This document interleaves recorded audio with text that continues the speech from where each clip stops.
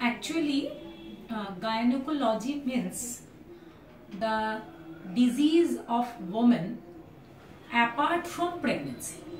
Means when the lady is non-pregnant, during that phase, whatever disease is happening to the reproductive organ or gynecological organ or the female organs are called gynecological diseases. And the doctor who is treating the gynecological part are called gynecologist. What is obstetrics? It has two parts in the word, obus and tretics. Obstetrics means, it's a Roman word, it's coming from to stand by a pregnant lady.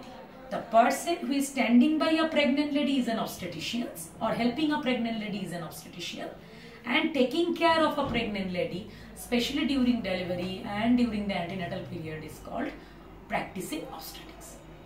Now, in our country or all over the world, commonly the degree we got for practicing obstetrics and gynecology are given in combination with, means when you are doing MD in Gynae and Obs, G and O, you are learning both the subjects. So generally gynecologists and obstetricians are commonly the same person, but sometimes it happens that suppose I decides upon that I will only do obstetrics practice, I will not do gynecology.